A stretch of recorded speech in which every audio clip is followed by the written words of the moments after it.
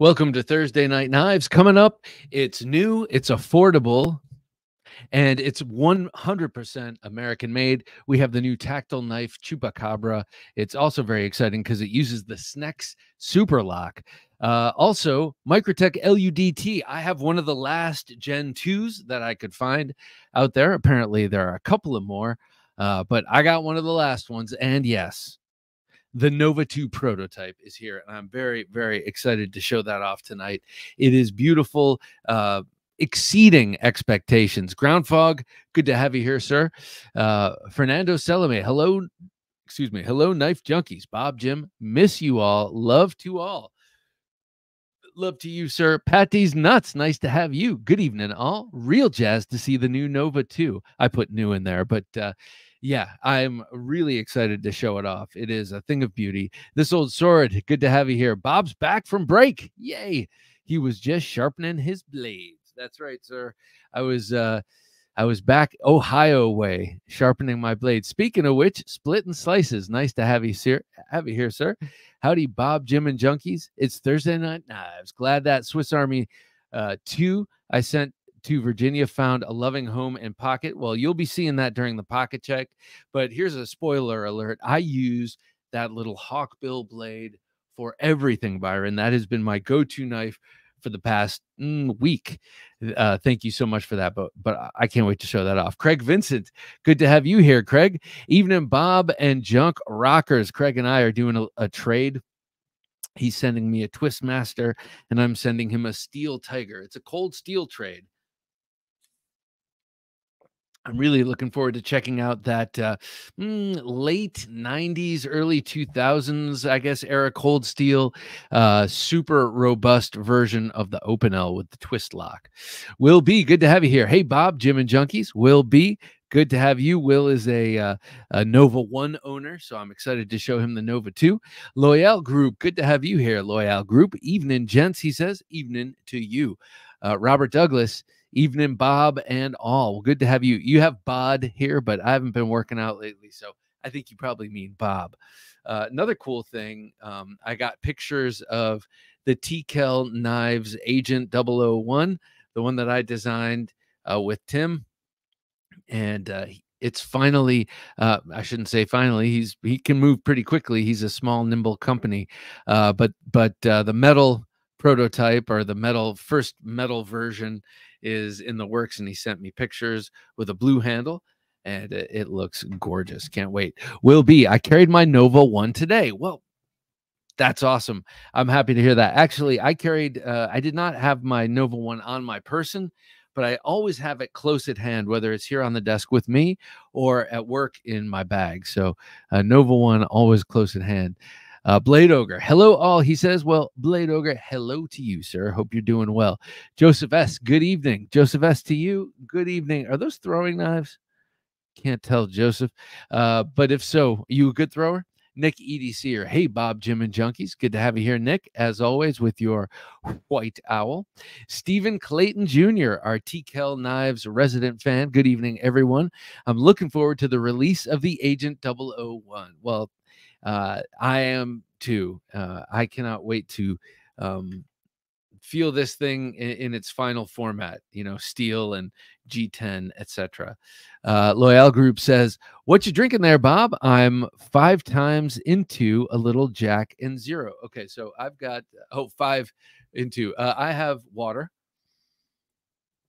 because I'm trying. I'm a terrible water drinker. It runs in my family. And I have just a little nip of Basil Hayden, a snort, as my father would say. And it's quite good. Will B says, my NoVA-1 and my TKL Night. Oh, cheers to you, sir.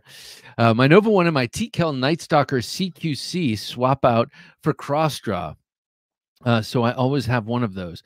The NoVA-1 in cross draw. I've been doing everything in cross draw, not cross draw, in reverse draw, whether it's in the waistband or on scout on the front, and I'm looking forward to seeing how this thing works in that front grip or front carry method. This old sword says, I'm seeing that Chupacabra coming in at $249. Is that right? Also, Tactile is saying sold out. Now, I think they went on sale today.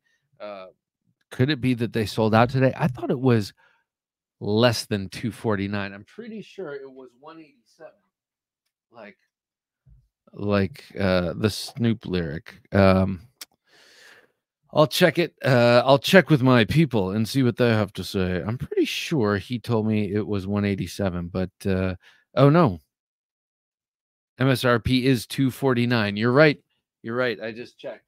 For some reason I thought $187, which I thought, oh, they could still get away with calling that affordable because it's $100. This is under $300, and for a knife made completely in Dallas, it's a we'll talk about it. I'll show it off. See what you think.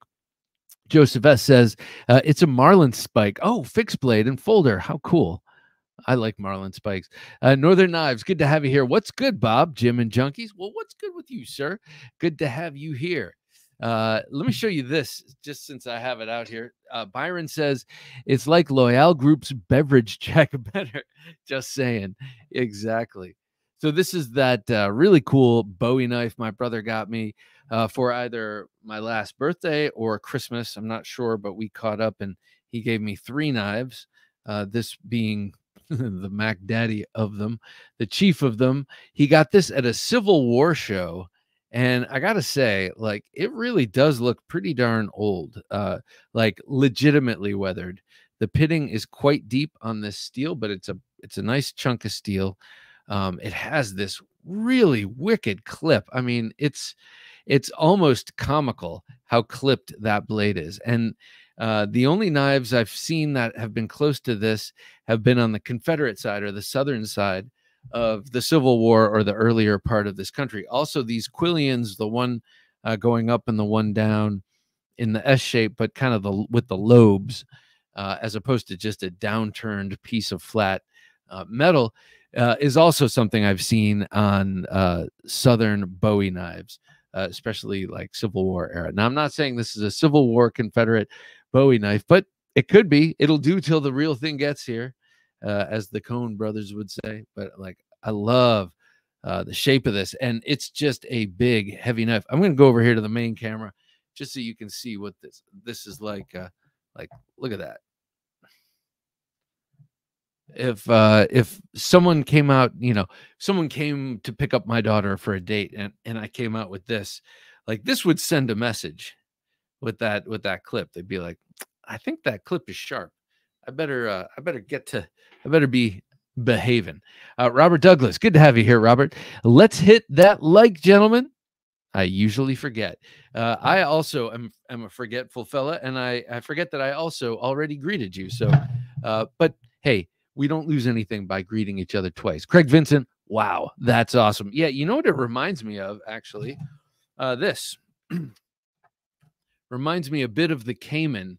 Kind of makes the Cayman's clip look rather tame by comparison, I got to say. But when I first opened this, oh, by the way, look at this beautiful leather sheath my brother made.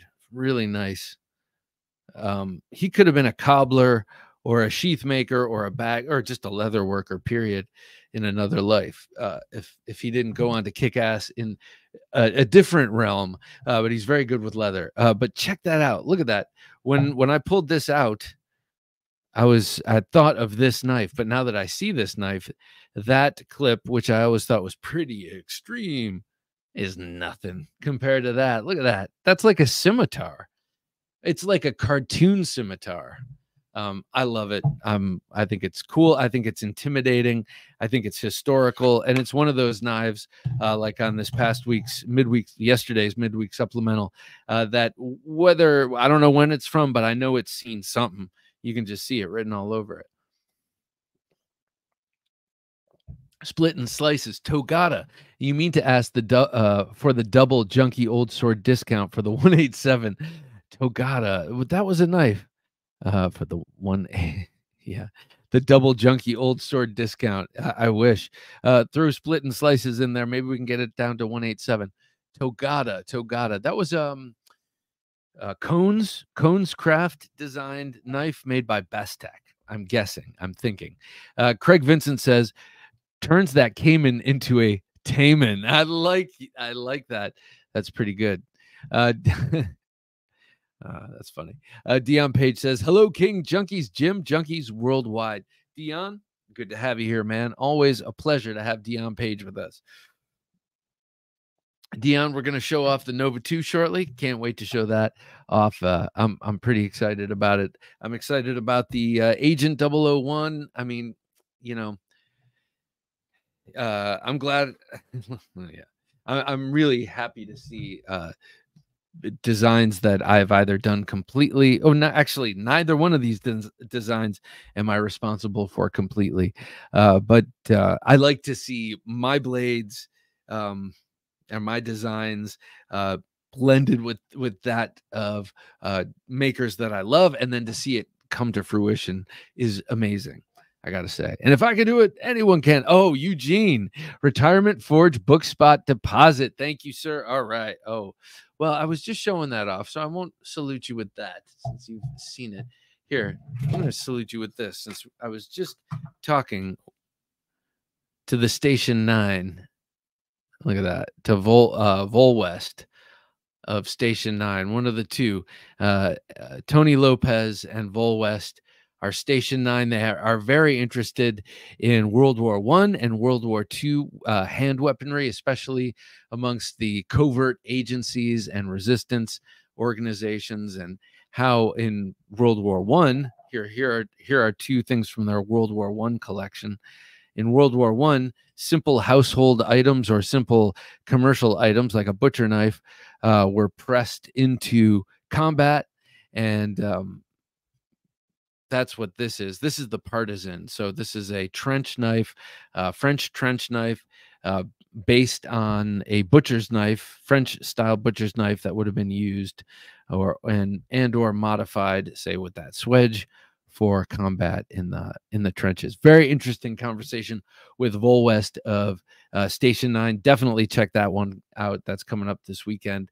But here, I'm going to salute you with this awesome knife, the Partisan. By the way, this is 1095 blade steel with burlap micarta handles, and these things, I haven't done it myself, but that's what I love about people who torture test knives, and you can see videos of them doing various things with this knife and bending it and stabbing it through all sorts of things, and it looks like it can really go the distance. So I'm happy someone else did it with theirs. This is to you, Eugene. Thank you so much. One day I will forge you something just like this in the forge I buy with these super chats. My appreciation. And your drive by or swim by. There you go. Thank you so much, man. Greatly appreciated. Five Door, good to see you here, Five Door. Greetings, Bob, Jim, and Junkies. Well, greetings to you, Five Door. I'm getting a NoVA-2, says Dion. Wait till you see it. Wait till you see it. It might not be to your liking, but it will be, I'm sure.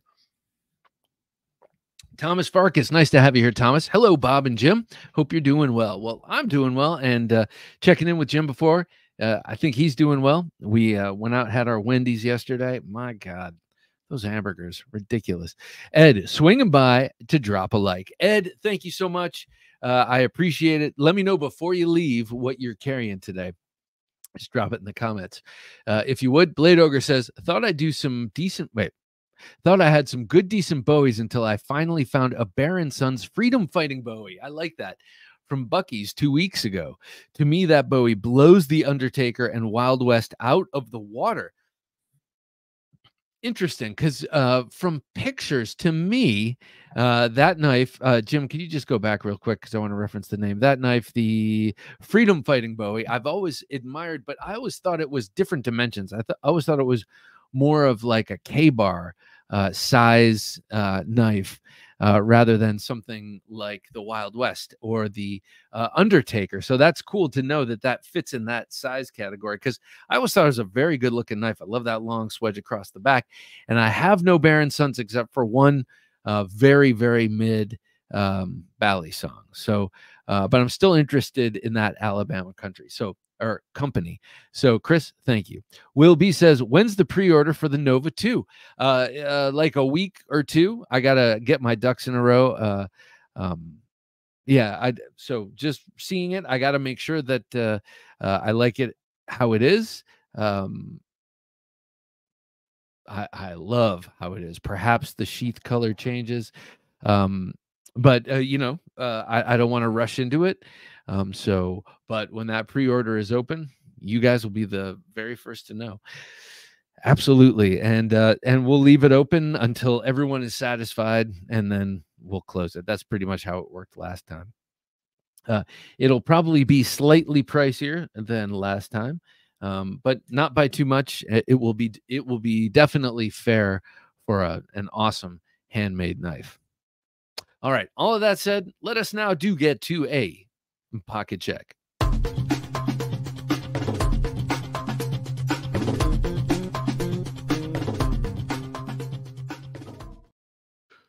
Frequent rotation is this Microtech amphibian. I'm so in love with Microtech these days.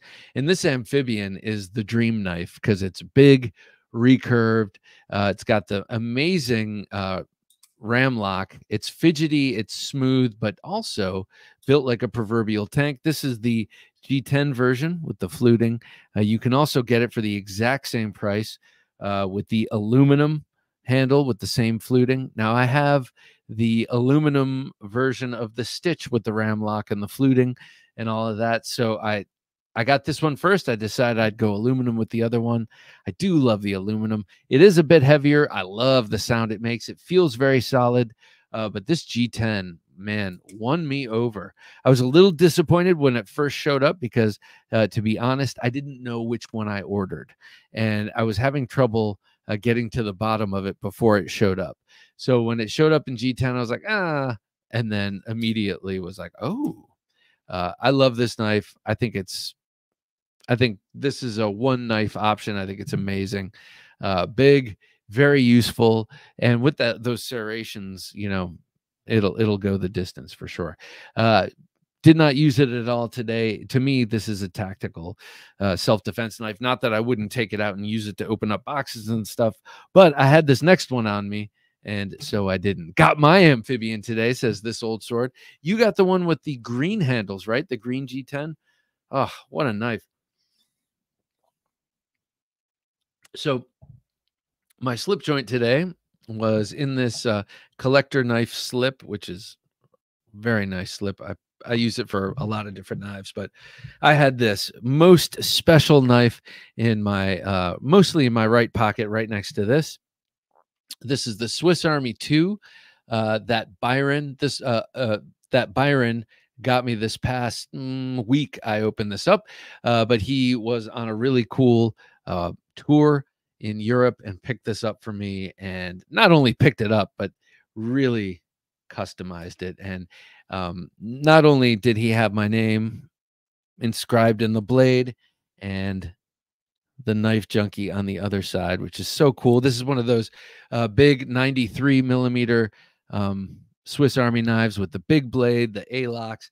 This one is the Swiss Army 2, which you cannot find here to save your life. And it's the one that's got the little hawk bill. And I love this knife, and I've wanted it for a while. And Byron listens. He's got to be a good husband. I mean, he's a listener for sure because he's heard me. I haven't talked too much about how much I wanted this knife, but I mentioned it a few times when I got the Swiss Army 1. And he found it over there in Europe, had it specialized for or customized for me and sent as a thank you gift. And man, thank you is all to you. I really appreciate that. Such a beautiful gift. And man, eminently useful. I'm a Victorinox sucker these days. Not these days, but all days. But I've been an enthusiast recently, and this one just takes the cake. Here, you know what? Yeah, I'll leave that out because of the inscription. All right, in my left pocket, which is a strange place for me to have a fixed blade, was my fixed blade today. Have a Knife Day says, good evening, just woke up to watch. Going to the gym more is wearing me out. I hear that. Have a Knife Day. Good to see you here, sir. I had this in my left pocket. This is the Amtac Northman. I had it in the left pocket because I had this in my right pocket, but I still wanted to carry this. And the reason for that will be evident next week or on Wednesday next week. But I like this style of knife. I've got this knife as a gift from my father, who is reading Jack Carr, and man, he gets drawn into Jack Carr's description of all the cool gear he uses in the James Reese books, and this thing is wicked cool. I love it. This is designed by Bill Rapier, Amtac blades, and he is a former SEAL, if I'm remembering correctly. But this is a do everything knife. Obviously, you look at it, it's a self-defense knife, especially with that nicely drawable quillion back here and this hump for grabbing it out, either in reverse grip or forward grip. But it's also for, survival. It's got a fire starter here. It's got this Velcro thing under here where you can stash a handcuff key or $100 bill or something, and then you drop this down in your pocket and it very discreetly rests there. The sheath is ambidextrous, but today I carried it just like this, not to pull out in reverse grip fighty action, but regular, and I really dug it. I've carried that as my main carry in the right pocket, and I like it there too, but I always want a big folder on me too. So dig that knife. All right, last for emotional support, I had the Tesseract NF1. This one I showed off yesterday on the midweek supplemental for the first time. This was sent to me by the company Tesseract, and they have nice production here. Whoops, NF1, and then it's got the specs on the back of this. What did I want to show you? Okay, so this is S35 VN sheep's foot 3.1 inch blade. This thing is buttery. Now, I said in the midweek supplemental, I was like, I'm going to guess that this was OEM'd by Kaiser because it's so smooth and it feels like a Vanguard line kind of Kaiser in a way, just a little more substantial or stout. And I sent that portion to the company, and they got back to me and said, it's not a Kaiser. It's like, it's not a Kaiser. Which I appreciated. I'm grateful they told me that. I thought maybe it was only a compliment because it's a really, really fine knife and a very nice knife to fidget with and play with. And I know a lot of people love that sort of blade shape. I also do. It's very, very useful. Though you know me, I always want a little bit more of a point, but that's pretty nice, and that will do. This is a great, great knife. Long row of jimping here. It's sturdy as the day is long, and it goes through things like cardboard very nicely. I haven't done much more with it, but it is very good to play with. If you can excuse that, it's a great fidgeter. So today it was my emotional support knife. All right, this is what I had on me. What did you have on you? Let me know. I want to talk about it. I want to find out, man. And while you do, I got to show you a new knife that I'm lucky to have gotten my hands on from Tactile Knife Company. Blade Ogre says, carrying the Hinderer XM18 recurve. Ooh, I like that one. That's the one in blue, right? Clever Girl, the the Microtech UTX 85, the SOG Trident, the Case Clasp Knife, the Williamson Blondie, Baron Sons Freedom Fighting Bowie, the Emerson Sheepdog Bowie, the Dino Spike, and the Sleazy Ogre. Man alive, that is a good haul. I got to ask, is the Trident a Bowie-shaped Trident? Because they made that in the Tonto, I believe. Because if so, you had a lot of clip point action on you. I appreciate that. Dion Page has the Black Talon 2 and the Spike Tonto at the ready today. Oh, both of those. Definitely great self-defense options for various reasons, like stab, chop, slice, slash, and hack that button, junkies. But those two that he was carrying, great, especially that, well, both of them. The slashing, of course, for the Talon, but I was thinking of those spikes. They really are spikes, and you could drive them into a lot of places. Have a Knife Day says, I've been carrying the Spyderco Matriarch lately.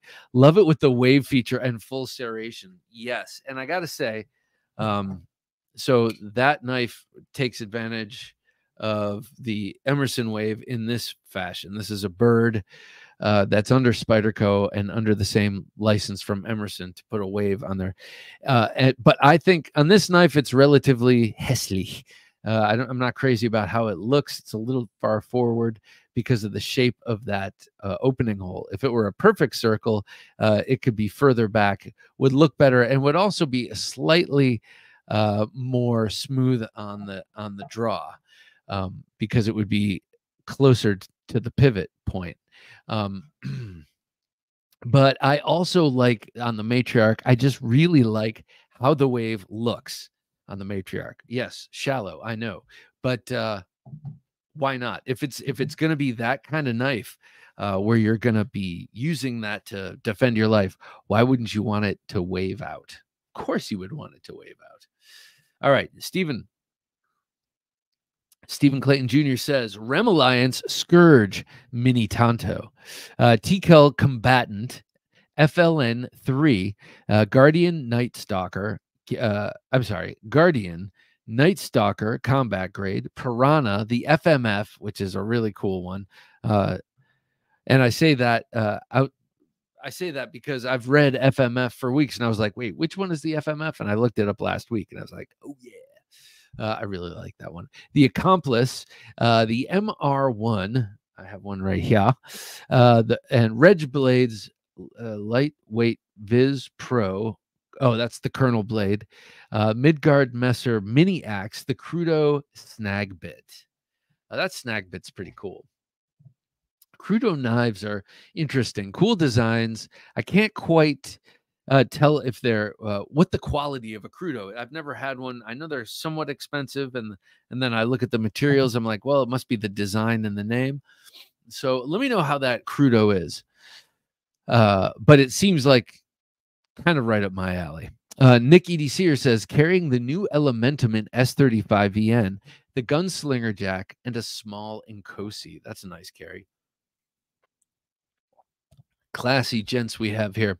Jesse, evening all. Well, evening to you, sir. And your crow. Kilkenny. Good to have you here, Kilkenny. Jack Carr books are awesome. You know, they are. I've only read the one. My dad's read them all. And by the one, I mean the first one. But I really appreciated how he enumerated.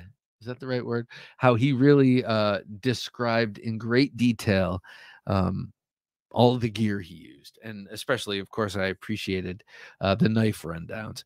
Kraken Tactical, nice to have you here, sir. Hey guys, how you all doing? Well, how you doing, sir? As usual, Kraken Tactical is making such cool tactical knives. If you guys don't follow him on Instagram, please be sure to do so. He's got some really super cool stuff. If your tastes are parallel to mine, you will definitely like it. But I'm sure you've probably already know him.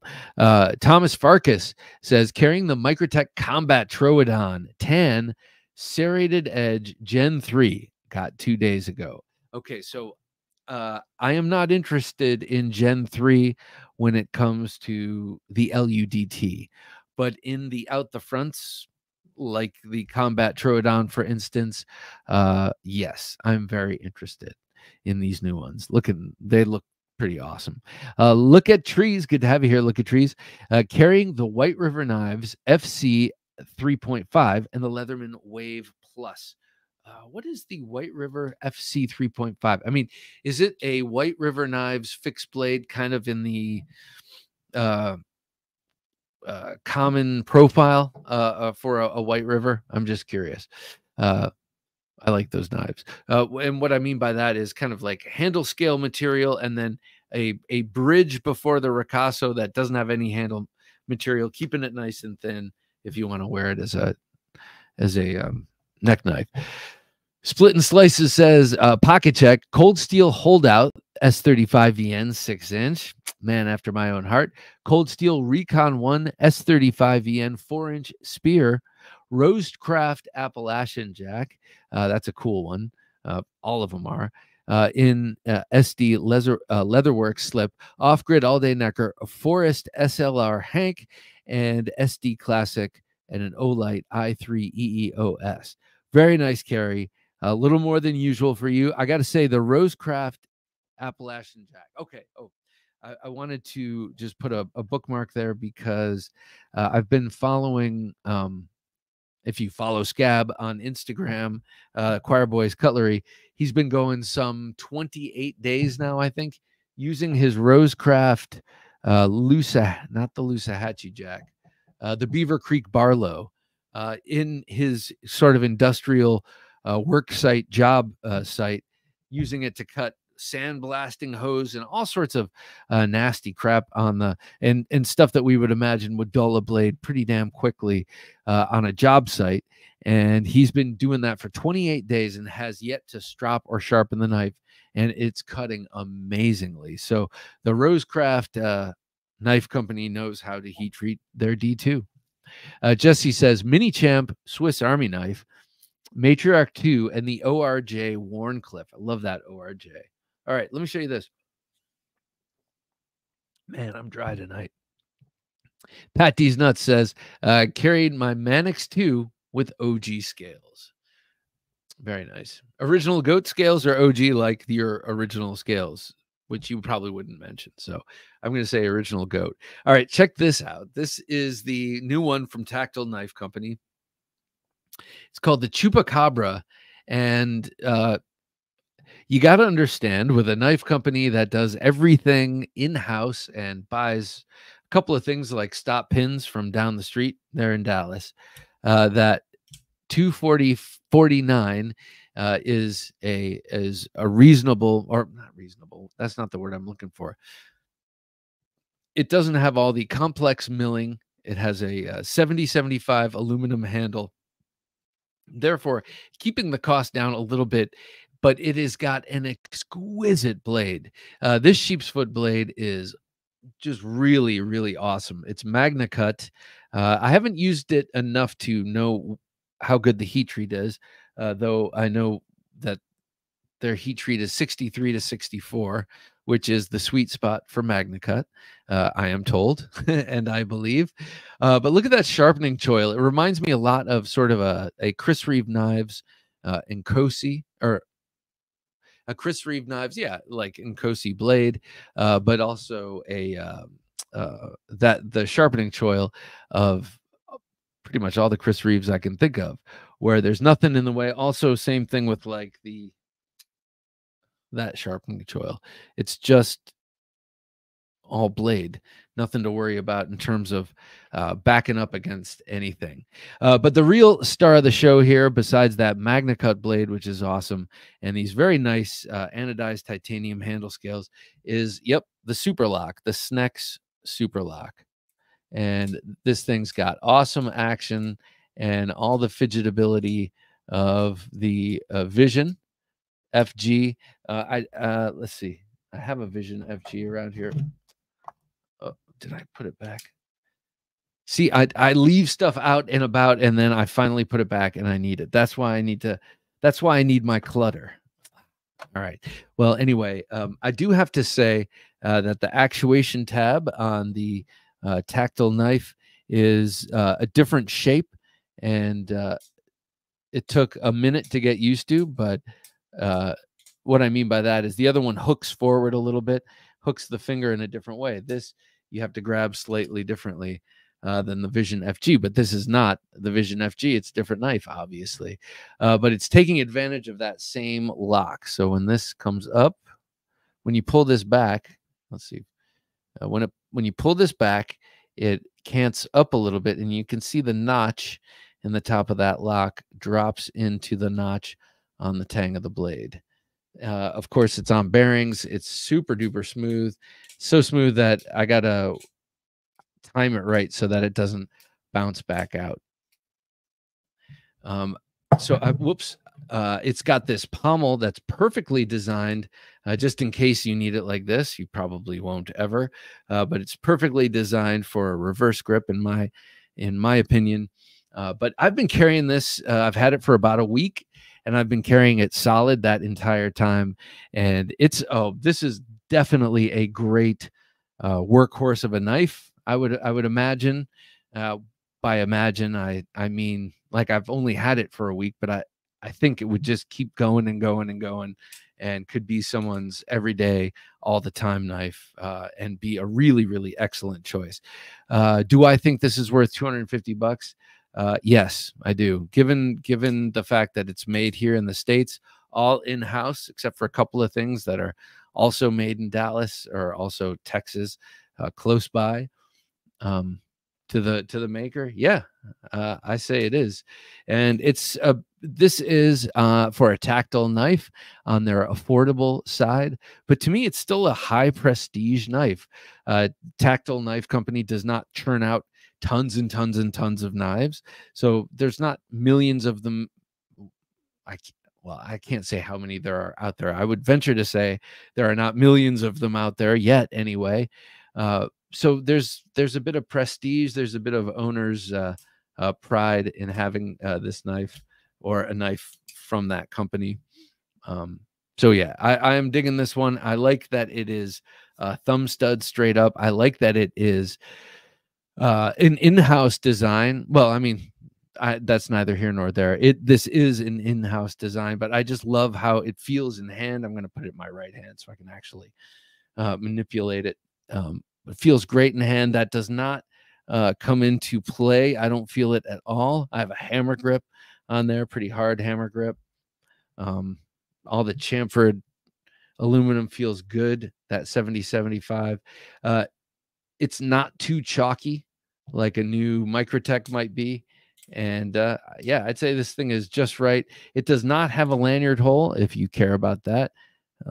Great jimping, just a great everyday carry knife. And again, like I said, a workhorse, and I would say a bit of a prestige knife. So I'm happy to be able to show that to you. I think it just went live today, but well, anyway, today was the day I was allowed to talk about it. I know it went live today, but I guess maybe they sold out, as this old sword was saying. That's crazy. That's pretty quick. So there it is. I'm going to do a close-up video of this and do a comparison with the FG and the other tactile knife I have, the Rockwall, and show that thing off. All right. Yes, the Trident is a Bowie. Oh yeah, the older half serrated model from eBay that I'm sharpening right now. That's awesome. Okay, so before we get to the NoVA-2 prototype, Craig Vincent says, as you might have guessed, Bob, I carried some cold steel. 8010, Black Talon, Engage 3.5, the Carve. That's an interesting one. That's the Warncliffe. The XL Holdout, the XL Voyager Tonto, the Tough Light, the Manix 2 Lightweight, the SRM Land 812, the Rough Rider Tobacco Doctor's Knife. What's the SRM? Okay, Sanren SRM. Man, that is quite a loadout. I know Craig loves his cold steel, so I'm happy to be doing a cold steel trade with him. Okay, I want to talk about something that's been hot on my mind since talking to Volwest of Station 9, and that is knuckle dusters and expandable batons. Because without going into anything about it, you know, there's a stabbing case in the news right now, and anytime there's a knifing or I read about a stabbing case, I look at how many knives I carry and the purpose, and I start to wonder, would it be better if I used different weapons, leaned on the idea of different weapons? And so some of my nasty but maybe less than lethal, or less lethal than knives, weapons kind of rose up, and a lot of it was talking to Volwest about these are the Austro-Hungarian knuckles from World War I that were issued to troops fighting in the trenches. And they are nasty knuckles. They're different from these in a very, very important way. I'm going to do this in the main camera so you can see. So these here are these Austro-Hungarian knuckles from Station 9. As you can see, do not have a palm swell and have a curve here. And that is that was designed so that soldiers could do other things with their hands while they had these on their gloves, basically. They could hold a knife, they could open a canteen, they could manipulate things, they could work on their gun, they could hold their gun, whatever it was, they could do things with the knuckles that you couldn't do with something like this. These are McNeese. I can't remember what the model is called, but it says "Be Nice" on the front, which I like. But with these, not so much. You can't be doing all that stuff. You've got this to worry about here. So these, consequently, without having the palm swell area here, or that grip part, get gripped differently when being used, more in a natural fist like this. My fist is totally closed, and I have a strong fist. Now I've taken this out. You can see I have it wrapped in first in a 550 cord and then some electrical tape. It's not pretty, but it saves the hand. Knuckle dusters, I've never tried a pair that have felt good. So I'm just trying to get, except for those feel good, but I'm not going to go out with that 1918 trench knife. Those are small enough. They fit me perfectly. Every other pair of knuckles I have are rough on the inside and just a little bit bigger than my fist. Anyway, here I have a natural fist, and on my Bob dummy outside, I've tested this, and it's great for like uppercuts under the chin and into the ribs, or straight punches.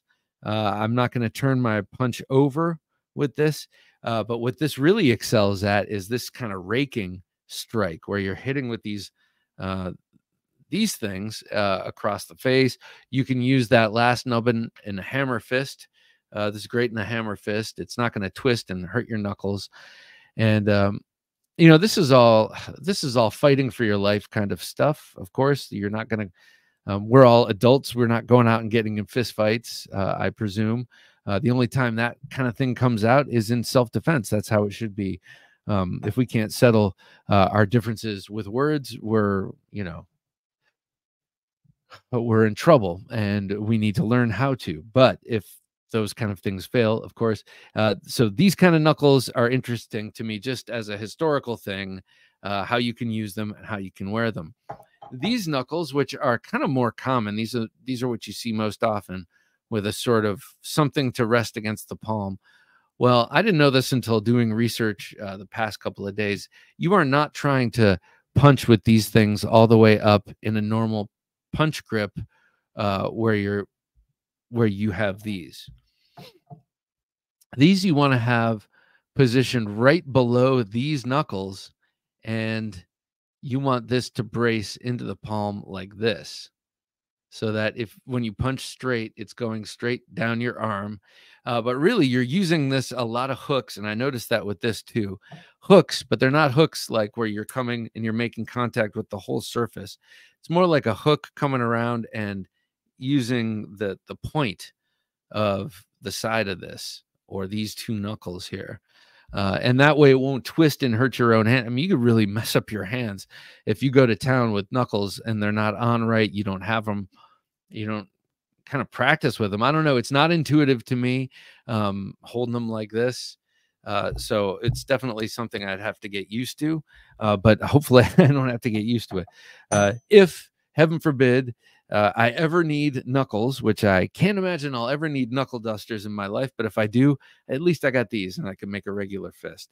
But interesting, and maybe something to consider if you're interested in buying this type of paperweight.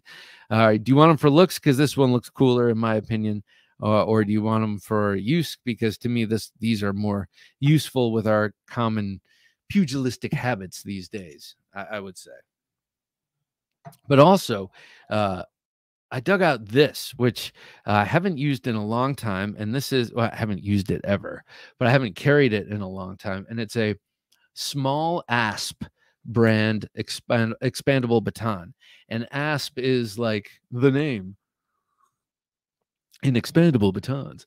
uh, so this one probably cost me a pretty penny. I don't remember. It's a bit of a pain in the ass having it so short, because it's hard to work up the momentum to actually launch this thing out of there if it's all the way in. That's why I recently added this lanyard. So when I open it, I can be further down to get greater momentum to open it, because it's pretty hard to open otherwise. But having this lanyard and having it more like this has done the trick.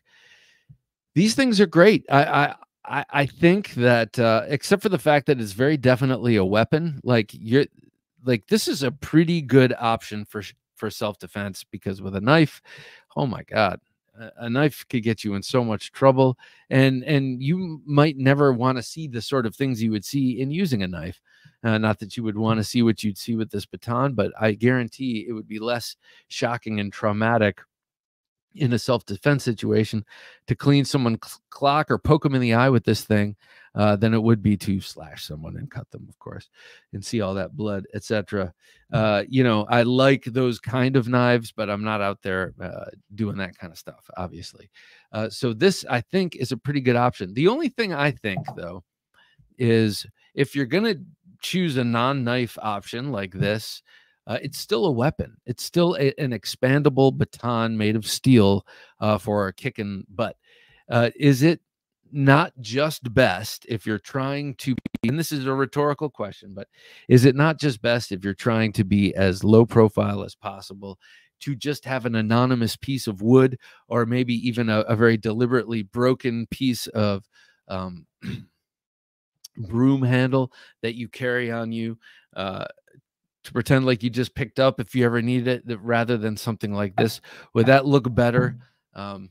Or is that just a stupid thing to even consider? Because this is a pretty sure bet. You know, it's only 12 inches, and you can flick the wrist and use that little knob, bang, and hit someone pretty damn hard.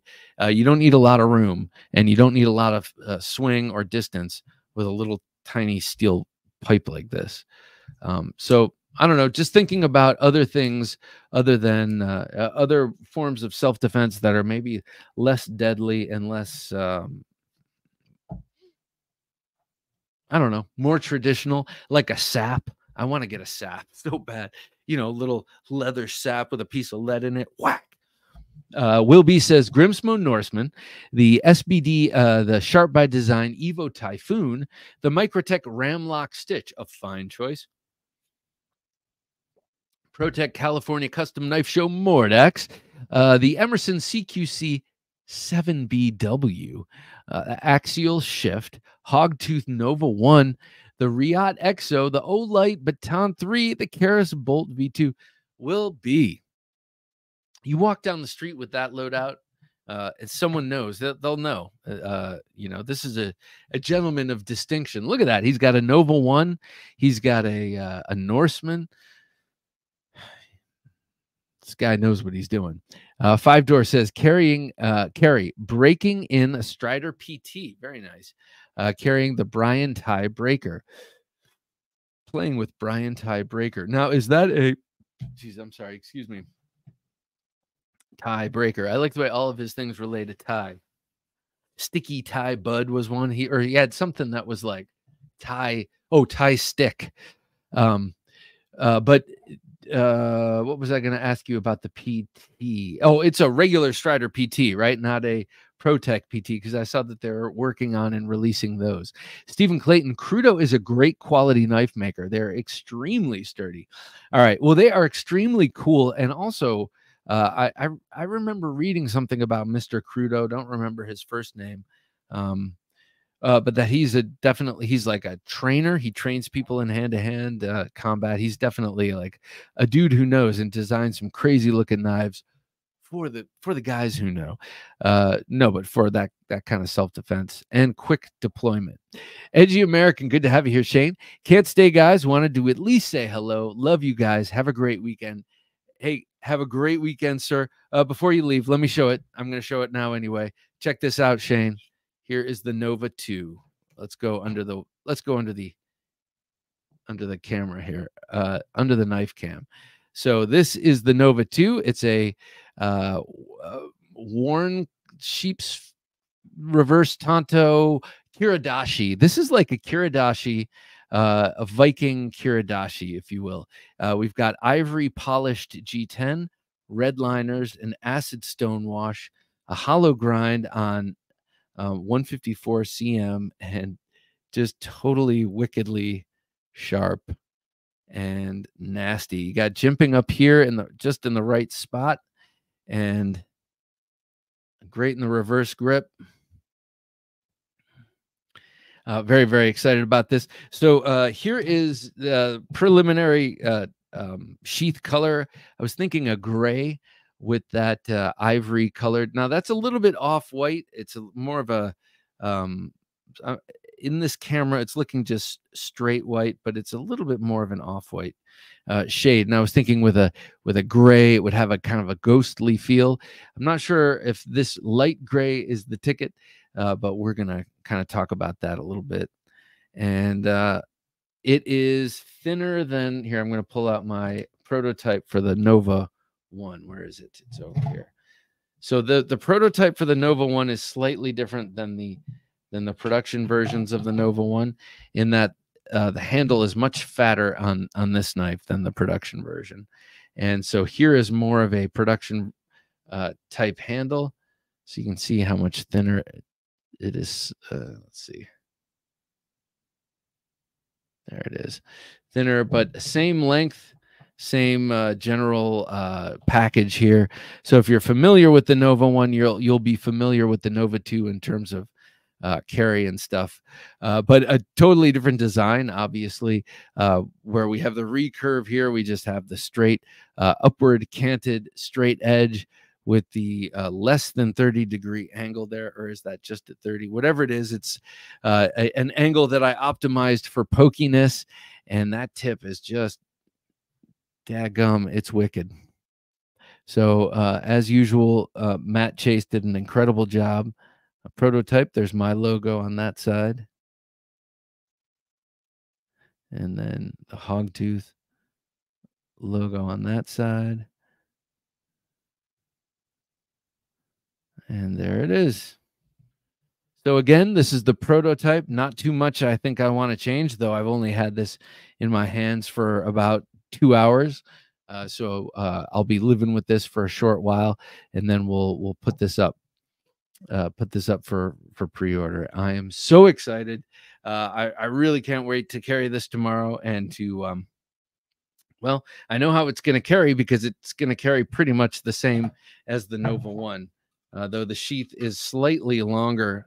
Well, it's slightly pointier due to the shape of the blade, but it's not really that much longer, if any at all. So I think it's going to carry just the same. I just have to swap this over to the other side, that clip to the other side, so I can get a good index carry.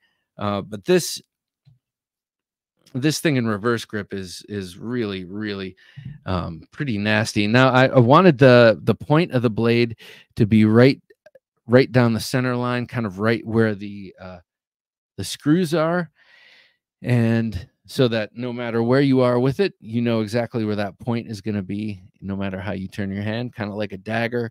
And yet you get that straight edge, but also that upward angled edge. So there it is. That is the prototype of the NoVA-2. Of course, we're going to do, I'll do a bunch of videos on it and show it up and show it off. And whatever changes I end up doing, if any, I will let everyone know. And they will be numbered, of course. And yeah, there it is.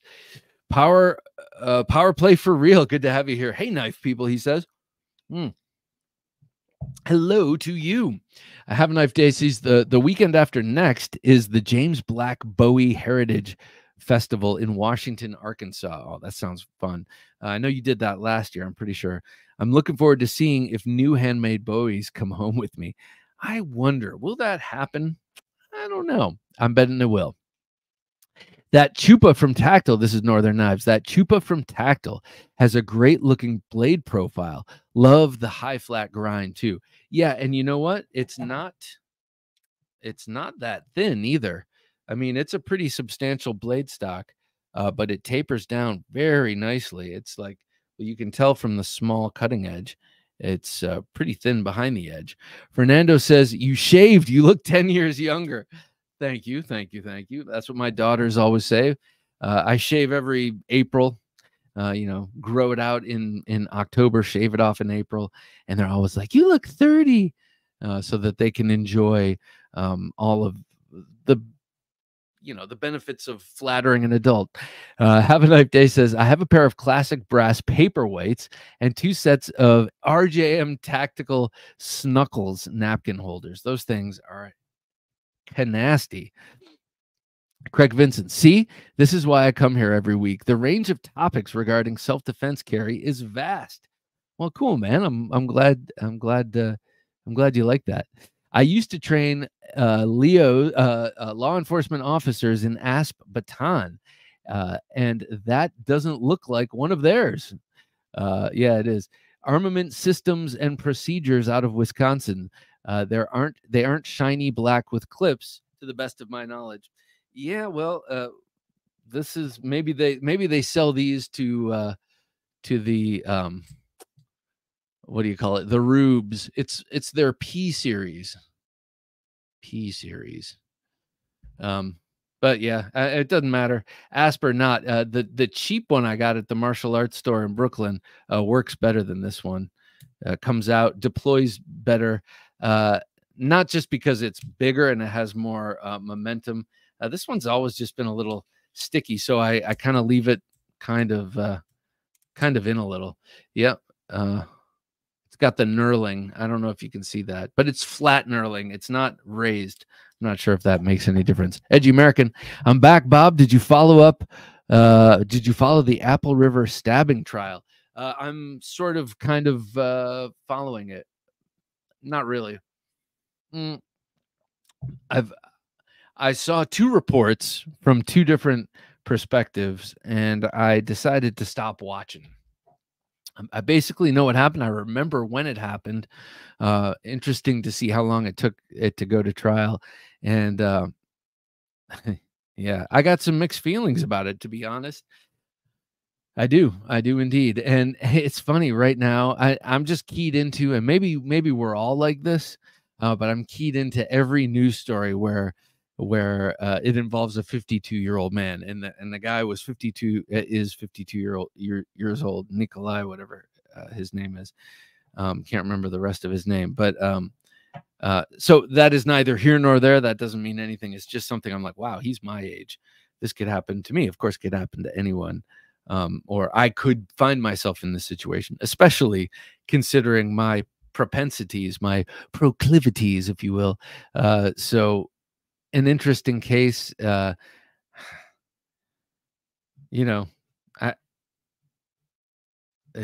interesting case. Craig Vincent, when I was a teen, what do you think of it, Shane? Let me know. Craig Vincent, when I was a teen, we all carried nunchucks that we made ourselves back in the good old days. Yeah, I remember that. I made a pair of nunchucks with wood that I found in the yard and this cheap like curtain chain. NoVA-2 is spectacular. Great color combo. Thank you, Dave. I appreciate that, sir. I like that. I like that you like it, because to me, Dave, you've got awesome taste, and you also know how to use a knife. So I appreciate that, man. Stephen Clayton, nice looking knife. Well, thank you, Stephen. Also, I appreciate that. Very sexy, Will be. I like what you did with the language. That's a freaking killer. Thank you, Dion. I appreciate that. Dion, yep, I'm getting the NoVA-2. Now, guys, I know it looks scary and mean. The cool thing is I showed this to my wife, Craig Vincent. Well, when will that drop? Not sure. In a couple of weeks, we'll open up the pre-order. I just have to get my ducks in a row. I showed this to my wife. A Mo Moolah required for the NoVA-2. Yeah. Yep. not too much more moolah, a little bit more moolah. But anyway, I showed this to my wife, and she was like, "Ooh, that's nasty. That just looks so mean." And I was like, "Yeah, all right, baby." And she's like, "It looks like a big X-Acto knife." And I was like, "Yeah, it does." And I like that. It does look like a big X-Acto knife. And I said, "Oh, it's a Kuridashi, darling. It's a Kuridashi meets a sax." And she said, "I don't see any sacks. All I see is Kuridashi." And no, she didn't say that. I like to call it that, but I'm seeing more and more Kuridashi the more I go. Love Kuridashis, says Craig Vincent. I just love that kind of point. Now, I love a straight edge on a blade. I'm a big fan of a straight edge on a blade, but it can't have a rounded tip. This was inspired by the Hinderer Knives, a Warncliffe tip, the Yojimbo Warncliffe tip, the Contact Warncliffe tip. Various Warncliffes have inspired that, and they have to have a nice tip, but a straight edge. And I'm using Warncliffe in the very original sense that they were used when people started talking about them in modern folders. Now we know that it's like a continuous curve from the ricasso to the tip and all that, but I refuse to call that a reverse tanto. It was so unnecessary. A tragedy definitely brought on by those kids. I feel all of that. I feel all of that.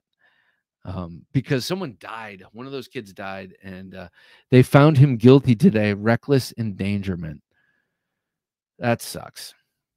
I mean, you know, and the reason I say that is because, you know, it's, I feel with my current state of health and fitness, and with some fighting skills that I've amassed, that I wouldn't in that situation have gone for a knife, certainly. But what if you're overage and that's calling myself overage? I don't know. That guy, I don't know. I don't know. Just a bad situation. And here's the common element, besides stupidity and ego, is alcohol. They were all drunk. Well, I don't know about the older dude. But it wouldn't be surprising if everyone involved was just a little bit drunk. I'm pretty darn sure those kids were, because they were acting it. Mark Herrera, good to have you here, Mark. Hello, Bob, Jim, and y'all. Bob, have you ever played a Rickenbacker? No, I have not. I love the sound of a Rickenbacker, and I love the way they look, but I've never played one, unfortunately. Off-grid, I mean, that's one of those bass guitars that you could you could easily justify an irresponsible decision to buy one of those. Off-grid Viper V2. An awesome choice. And Manly Comrade with me today. Very nice. That's a deep cut, a manly anything. Very nice. Very nice. Yeah, so just to round that thing out, like mixed emotions all the way around. I am a father. I have kids. So the thought of someone, of that happening to one of my kids is ghastly. But I am also a father, and the thought of something like that happening and me being attacked by, or being ganged up on by a bunch of kids, that's also pretty scary. So terrible all the way around. And I'm sorry that someone had to lose their life over this stupidity, and that someone else has to go to prison probably for a long time. It's interesting who ends up going to prison for a long time, and who gets to not go to prison for a long time. And then it's amazing who gets turned into a hero posthumously, even if they've been scumbags their whole lives. So I'm not saying there's any justice in any of it, but anyway, a sad situation all the way around. And be careful when and where you carry your knives, and don't just pull it out. Could have picked up a river rock, but that's Monday morning quarterbacking, and probably just as violent to attack someone with a river rock. Anyway, Pat D's Nut says, "Hey Bob, do you still have me in your notebook for number 13 for the NoVA-2? No, I don't. I don't, because last time someone else chose 13.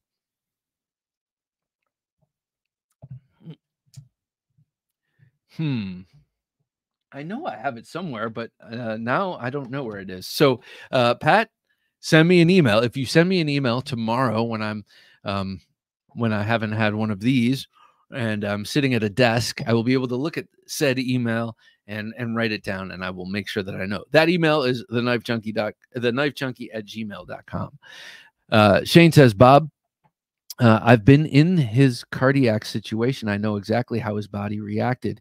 He was petrified of how his body reacted. What do you mean?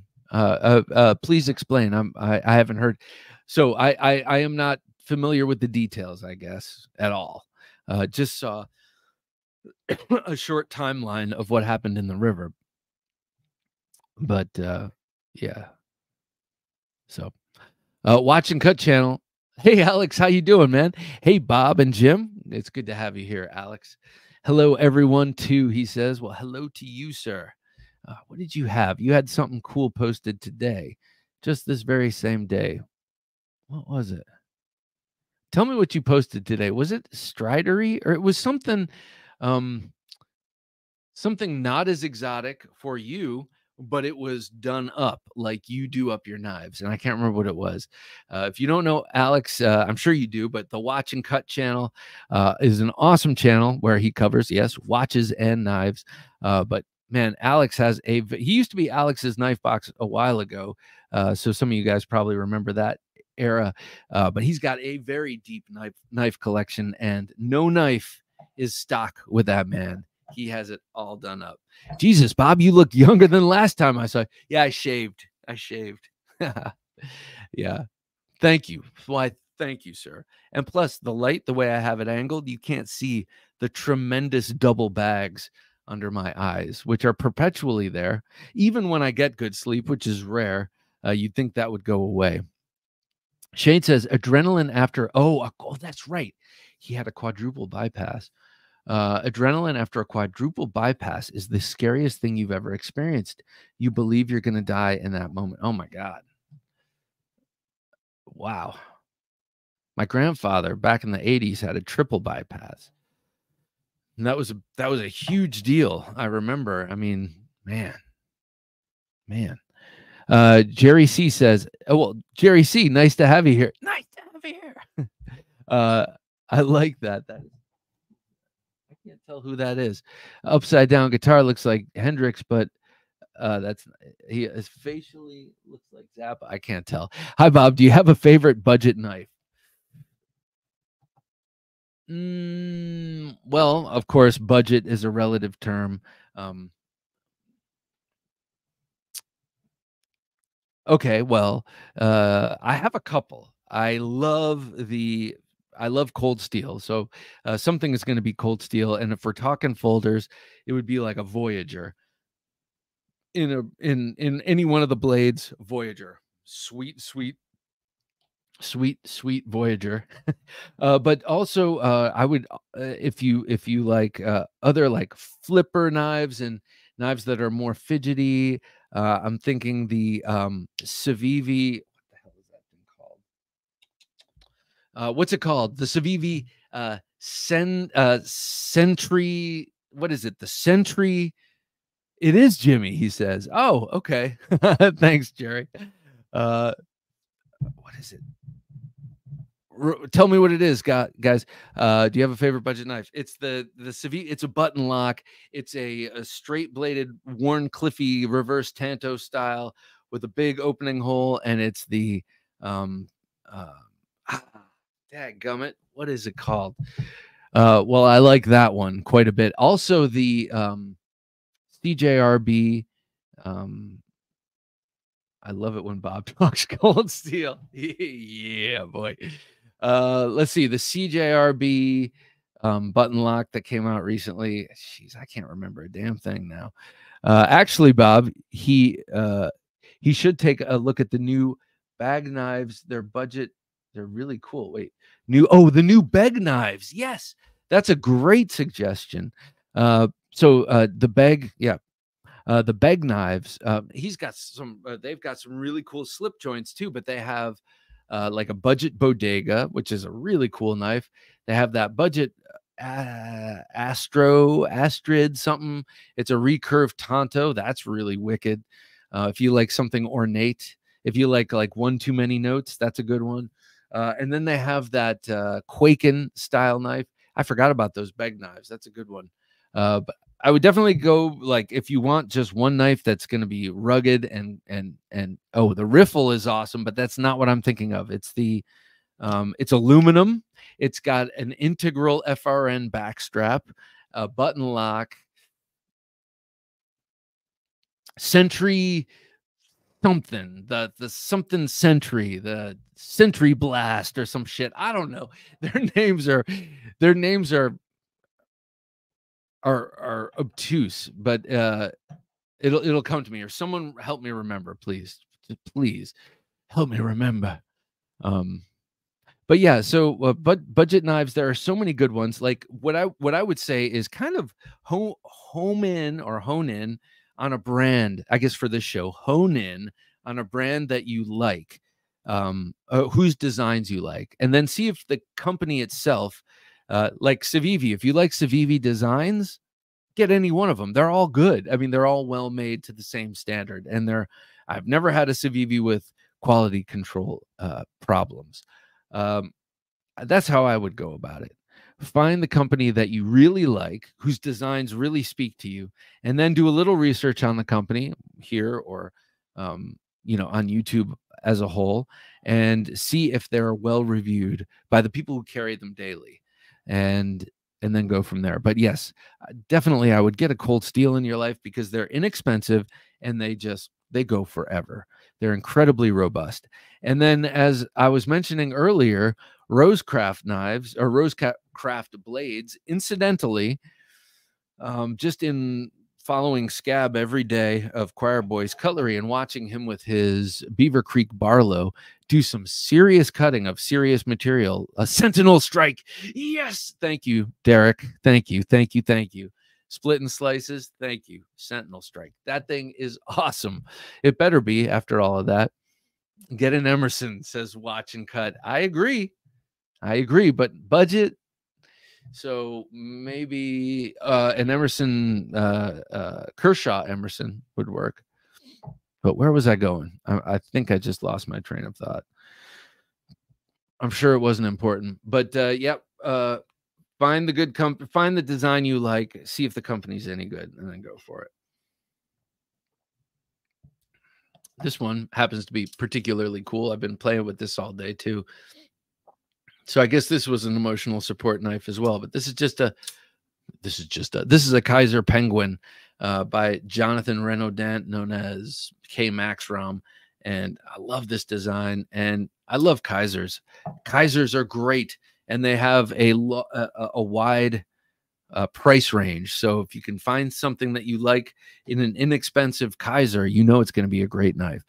Okay, Craig Vincent says, Bob, the Cold Steel Carve, which I love, is technically a sax, but it has a straight blade and a pokey tip like a Kiradashi. Any thoughts on what the distinction is? All right, yes, I do. Here is a classic Brokeback sax design. So it looks here, this is the Cold Steel Chieftain sax. Let me put it under here, see if this is any better. So it has a profile close to that of a Bowie knife. It has a straight-ish edge, but it always has a little bit laughing my ass off. Thank you, Derek. You saved a man's life tonight. From his wife, because at like 3:30, Sentinel Strike, I'd wake up, shut up, get to bed. So a little tiny bit of belly up towards the tip, but very straight blade. And then the Brokeback relates to this, which we would call a clip on a Bowie. So it's kind of like a clip point blade, but your carve, which they call a sax, is more technically like a lamb's foot, if we're going to be a total nerd about it, because it's like a sheep's foot with a hard angle at the top. So I prefer lamb's foot to reverse Tonto, but the carve is closer to either one of those than it is a sax on a folding knife. Okay, so this is or a Warncliffe. So this is a Saks shape.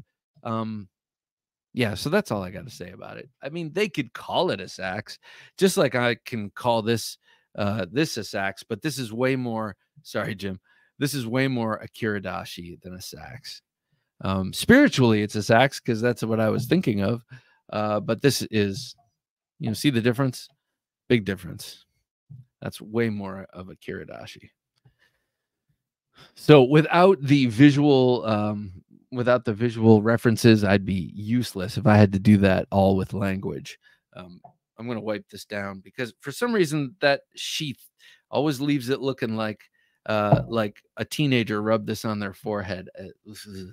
So I'm just going to put this over here. Sorry for the reference. That's gross. Derek, love a good old Saks. I do too. And have you seen their Scramasax, the Cold Steel Scramasax? It's bigger because it's a Scramasax, and it's got it's like $500, and it's got a beautiful Damascus blade and hilt, double hilt, and a big lobed, like 5-lobed pommel. It's so cool. Have a Knife Day says a little bit of belly at the tip. My wife, that's what she said. Very excellent. Yeah, I met your wife, and she was nice. But I like getting the humorous side too. Like hearing that. Doug Bowl, good to have you here, Doug. Hi, Bob. That is a beautiful knife. Thank you, Doug. Not sure which one, but everyone I've presented, in my estimation, is beautiful. So my artisan proponent is what? Okay. Your artisan proponent is not a Warncliffe, and it's not a sheep's foot. It's more of a tactical lamb's foot or a reverse Tonto. And I hate that term, but it's descriptive. It's descriptive enough to get the point across, because I just know it's not a Warncliffe. Because on a folder, a Warncliffe, yeah, so that's what I'm sticking with. That's my line. That's what I'm sticking with. I had a sobering thought the other day, which was all the movies I want to rewatch, all the movies I love that maybe in my teens and 20s I watched a million times or whatever like that. Am I going to see those again? Just a question, random thought. Watching Cut says, Alex says, I don't like the way you're using the term broke back. Reminds me of the mountain. I just can't quit you, Cold Steel. I just can't quit you. I mean, look at that handle. It fits the hand so well. My fingers wrap around it just right. My broke back Saks. Derek, no, I haven't. I will definitely check it out, though. Yes, please do. You will be happy you did. Set that down over there so that we don't have to talk about that anymore. Craig Vincent says, LOL, I don't know what it's called as long as it's pokey. Yeah, exactly. That's where some very awesome knives like the Kaiser Towser K, that's where it loses me, or the Kaiser sheep's foot, or no, sheepdog. That's where it loses me. No tip that you can stab with coming in from this angle. Maybe if you use it in an odd angle, like you might use to cut into a box, maybe. But yeah, it's got to have a pokey tip. Let me show you something else I got. Okay. Let me show you something else I got real quick. Oh, the color's not going to come through. It's a bright yellow. No, I'm just kidding. The color was coming through a little bit. It's a purple anodized LUDT Gen 2. I went on a little LUDT like search because I saw the Gen 3s had come out, and obviously that means they're phasing out the Gen 2s. I do not like the Gen 3s. Maybe I could grow to like them, like an arranged marriage, but so far didn't like them. And I've always loved the LUDT, always wanted one in my collection. So I went on a desperate search, and it wasn't so desperate and it wasn't so extensive. But I went to all my usual haunts, and no one had the Gen 2s, and they're all sold out of the Gen 3s until I went to DLT Trading, and they had this purple anodized, and I'm looking at it on my screen, and now I'm glancing at it in real life and back and forth. And on the screen, it looks blue, and in my hand, it really is like a gorgeous electric purple. So I apologize for the if it's not as dazzling to use it as it seems to me, but really awesome knife. I'm so thrilled that I got it in. The funny thing is I had it in my sights for a few weeks because I don't just pop off and get $280 knives or whatever this cost frequently. So I kept my eye on it and kept putting it in a basket, and then it would leave the basket and I would put it back in until I had the money, and no one else, I guess, was looking at it. They all wanted the Gen 3 and they didn't want the purple. Or probably didn't want the serrated, which I definitely was looking for. I'm into serrations right now, especially on these Microtechs. And so it was mine, all mine. And I friggin' dig it. I love it. I had to cut that lanyard off immediately. It has a noose lanyard or fob, which I like in theory, but I hate in practice. I've added those to my knives over the years, especially in leather, when I'm like, this knife is never leaving my collection and I'm going to mark it. This is like a wedding ring, basically. I'm putting this like leather fob on there, and then I hate using it. I end up taking it off. Well, this I just cut off immediately. Yeah, real big. Oh, man. Let me see. Jim, I'm going to come to the main camera. Let's see if it looks purple over here. Maybe a little more purple here because I'm putting a more yellow light on it right there. But very, very like stunning anodization. Boy, that was difficult. Anodization. So it reminds me a little bit of this, the TR3, just in the fluting. It's an out the side automatic by a very well respected by me and everyone else American company that makes automatics. But I gotta say, very different feel in the action. First of all, this is like the spring is a lot tighter on the LUDT. So putting it back is more difficult and it fires a little bit harder. But this feels looser, not looser like play. There's no play in it.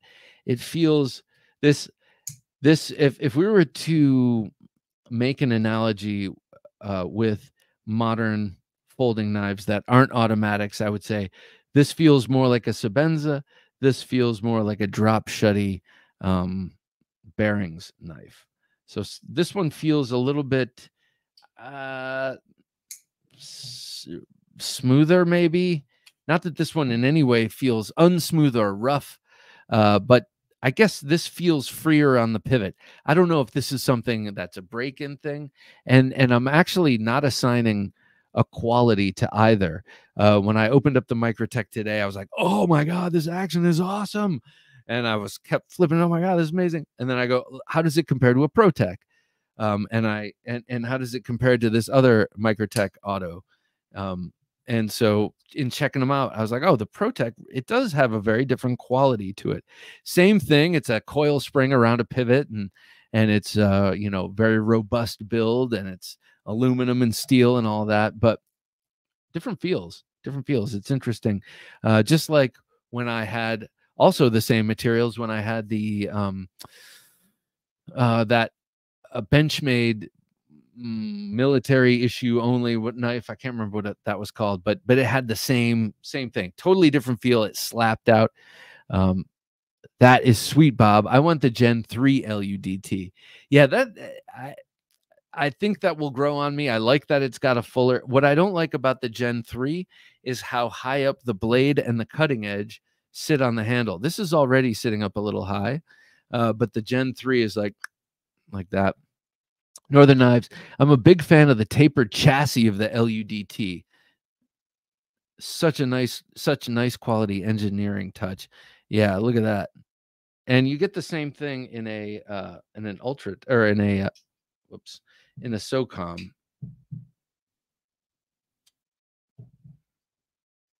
You get that tapered chassis on that too. Love that. And the jimping on all of the knives, whether it's the Microtex or the Protex, the jimping channels that you find in the aluminum are just awesome. Mark Herrera, Bob, do you have a video on the VC Edge interface yet?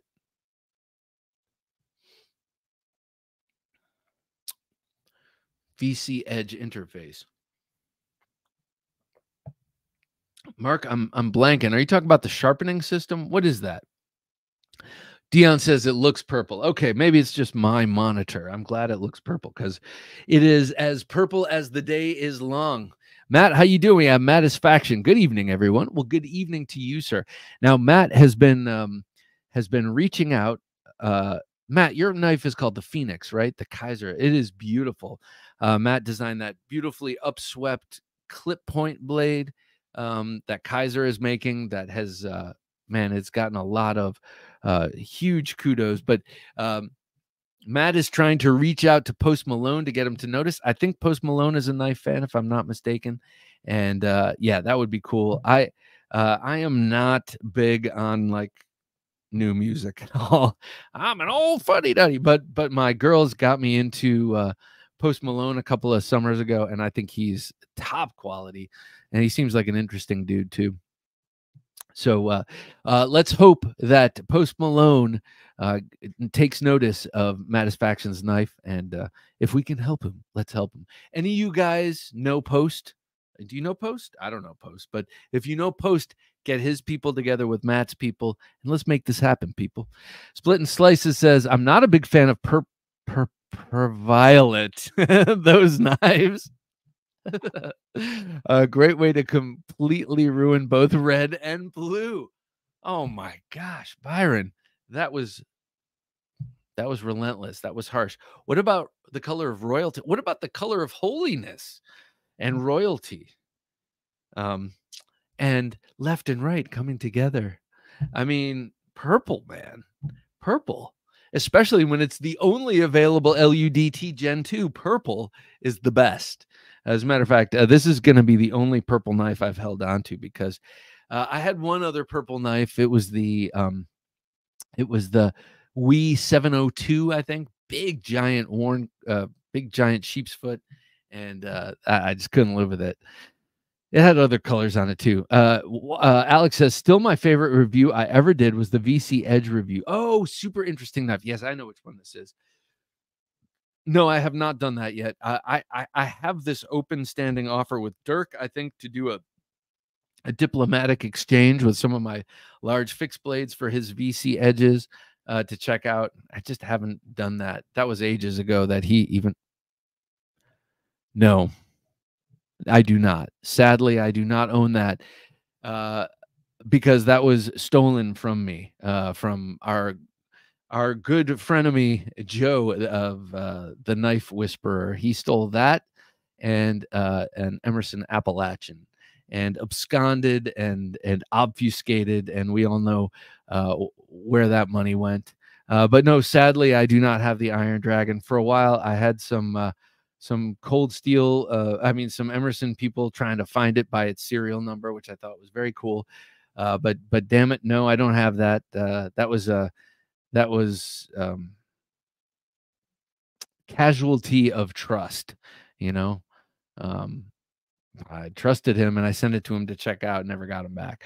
Edgy American says, Bob, I can't wait for you to handle my manual TR4 at Blade Show that Satu Dave reground for me. I can't wait either. That sounds awesome. I love the TR4. Big, beautiful knife. I've only ever handled the automatic and only at Blade Show. So yeah, I look forward to checking that out. VC Edge is very expensive and super sexy. Now, I got to say, VC Edge, we're talking about the same thing, carbon fiber, not impregnated, but carbon fiber blade with a steel edge, essentially. Very cool. I really appreciate the work and the design and everything. Definitely not my thing. Phoenix is greater than the XM18. Very nice. SOBX Scooter, good to have you here. Wait, South Bronx scooter, right? Is that what that is? South Bronx scooter. Phoenix is greater than the XM18. That is one hell of a compliment, sir. I can't wait to get my hands on the Phoenix. Satisfaction. Yes. Thank you, he says. That's cool. That is cool. Purple is the color of royalty, exactly, and it's the color of like holiness in the Christian church.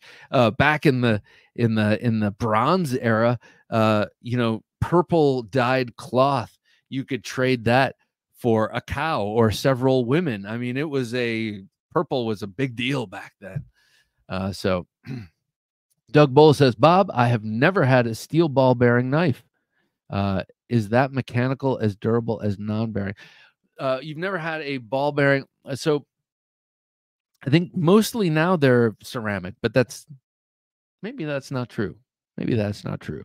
Because when they are ceramic, people like to tell you they're ceramic. So yeah, steel and ball bearing. Yeah, technically, yes. I will say technically, yes. Of course, it has to be, but you know, you might get sand in there or something. But like, what am I trying to say? What I'm trying to say is that it hasn't really borne itself out yet. And bearings have been in pivots now for a long time. My very first instance of it was in a 2013 SOCOM Elite, not this one. A 2013 SOCOM Elite, my road trip knife, was the first knife I ever had with bearings. And 2013 was pretty early for bearings in a knife. I was actually shy. I couldn't understand why it was so smooth. And then I later came to find out. Nothing with that knife, and no reports ever over the last 11 years have I ever seen anyone have trouble opening up their knife. Or, you know, you might get grit in there, but you take it apart. So really, I think no. I think they're pretty stable. I'm still a washers guy. I love washers. But yeah, Watching Cut says, oh my God, no, my other Iron Dragon got stolen from my car. That's 2 stolen. That sucks. Shed Knives, good evening. I hope all is well with you, my friends. Well, it's good to have you here, man.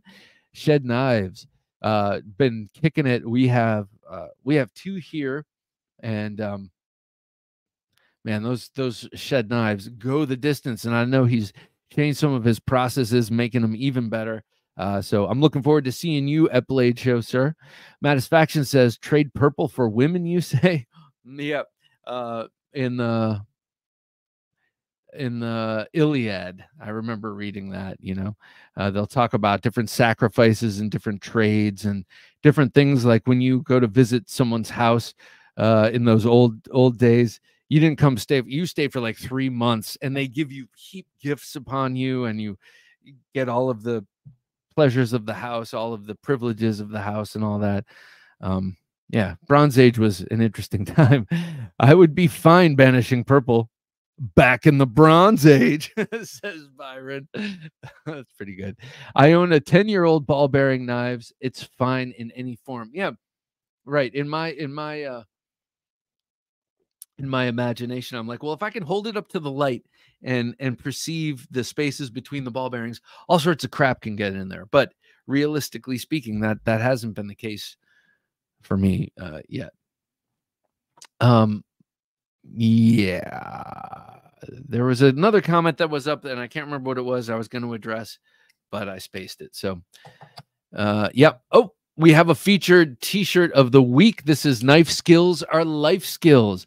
Another knife design, another t-shirt design from the great and powerful Jim working his magic. This time, not at the switcher, but at the t-shirt design post. And every week he's got a new t-shirt design. You can go check out TheKnifeJunkie.com/shop and go through pages and pages of really cool knife art on t-shirts with pithy maxims and funny quips. So do check those out. Featured t-shirt of the week, TheKnifeJunkie.com/shop. I'm just, because I'm excited about it, I'm going to show off the NoVA-2 again. I'm really, I just want to look at it. He did something cool here. Oh, wait. Before I continue with this, I'll leave that there.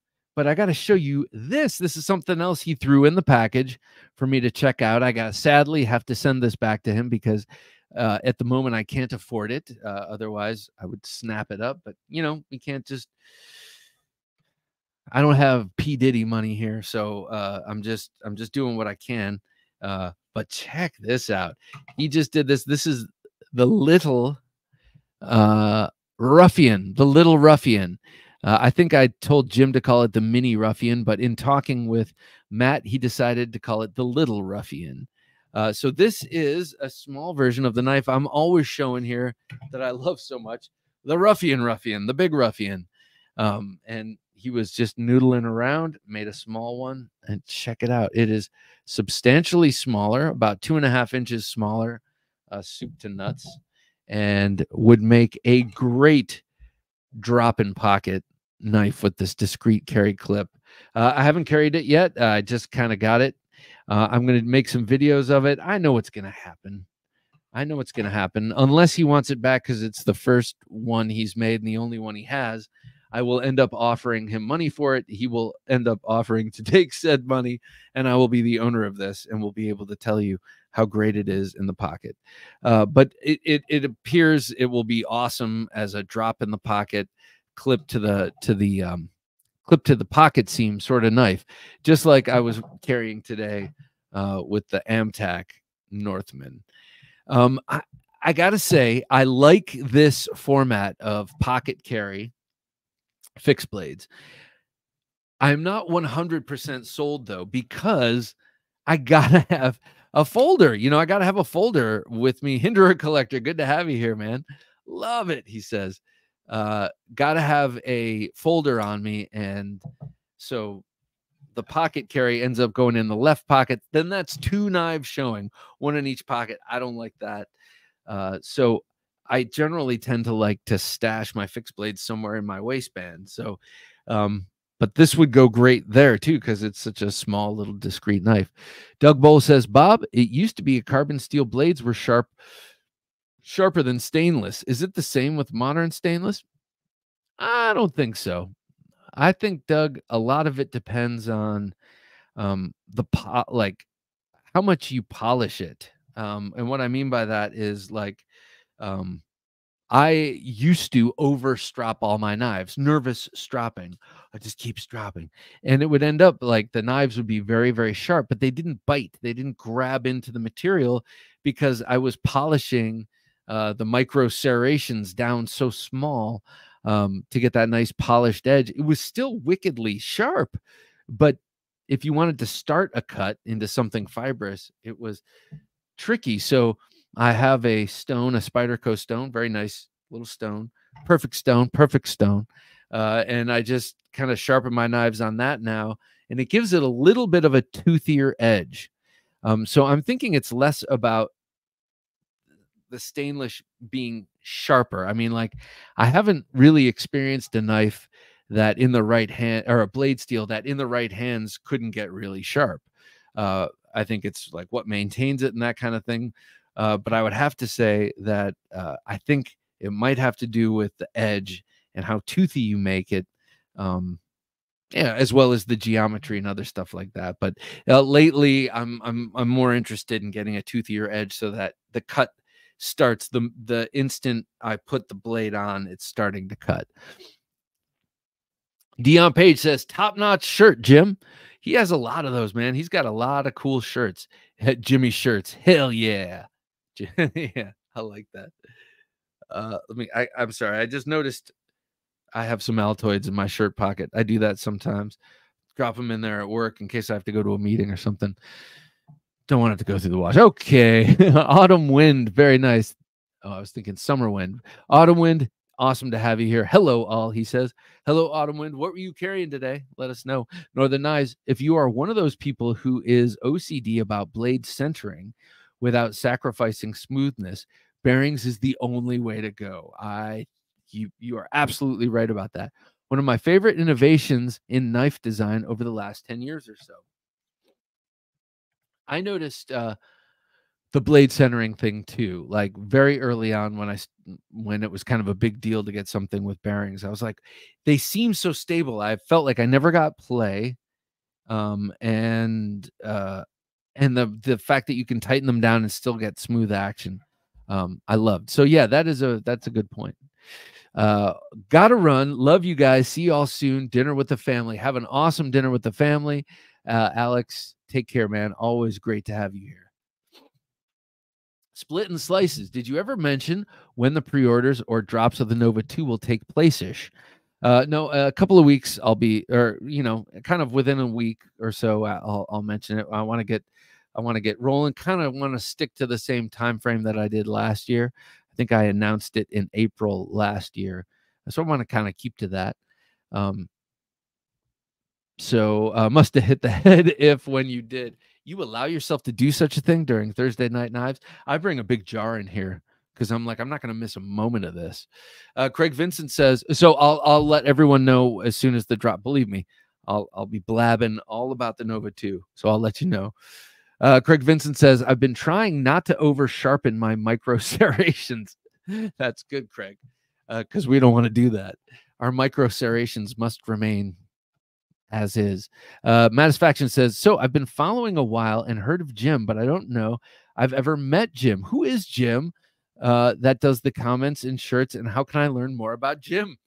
Here, you know what you can do, Matisfaction? You can go back to some of the very early episodes of the Knife Junkie podcast, because Jim used to come on the show. He was on and we would talk, and later he wanted to focus more on directing, because this is what he really loves, the producing and directing side of it.